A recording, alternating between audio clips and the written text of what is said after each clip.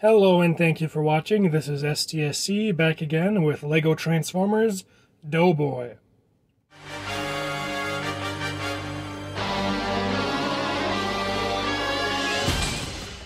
This build was originally just going to be a biplane transformer, but eventually during the build process I realized I just wasn't going to be able to get a chunky enough robot mode out of such a small plane. So I decided to make him a World War I themed duocon. So let's take a closer look at the individual components. Starting with the smaller of the two, the tank. This build was based off the Renault, a small French tank used during World War I. Ever since I first learned of the Renault, it's always been one of my favorite tanks. Just how tiny it is, it's really charming. And in this case, it just made the most sense, since any other tank would probably be pretty large next to a biplane. On the real tank, the treads have a sloped shape. Unfortunately, due to the technique I've used, the treads are kind of locked into this straight shape here. The same one I've used on a lot of other builds. But I have these wedge plates here to kind of represent the shape they're supposed to be. So it's not perfect, but I think it gets the look across. The rear end of the tank is also extra bulky to account for the robot mass. Unlike the tank, the plane is not based off any specific vehicle, and is just based off my loose idea of what biplanes are supposed to look like. And here's how it looks from behind. I've represented the landing gear with a pair of studs in the front, and a little minifigure bar piece on the back. This view also highlights one thing I'm not particularly happy with about this build, and it's the boat studs used on the undersides of the wing.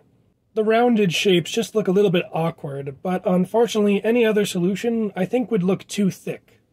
On the front I included a pair of machine guns and a clear plate where the pilot could see through.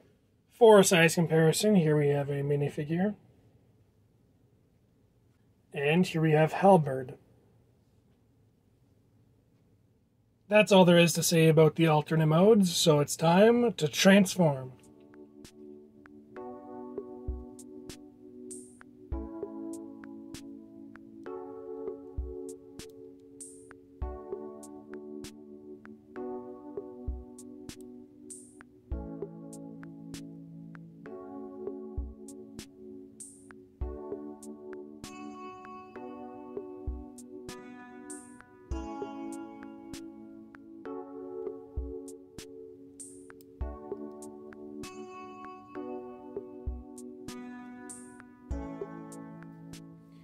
And here we have Doughboy in his robot mode.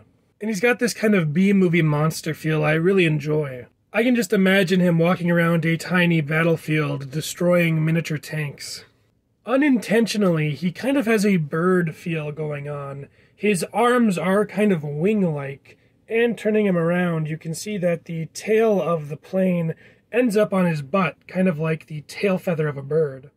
Looking at his face, I like to imagine the wheels from plane mode as a gas mask. In robot mode, he ends up with a tank turret stomach, which is actually still able to aim, which I think is kind of fun. His feet are maybe a bit plain looking, but I decided to use the ingots just to add a tiny bit of extra texture. For articulation, Doughboy's arms can swing forward like this or back like this to prepare a slap, and they can also swing up and down like this. Then he has a double-jointed elbow for reaching forward, and his individual fingers can articulate. At the hips, he has an in and out joint, but it can only really go out about this far, and the leg can swing forward and back.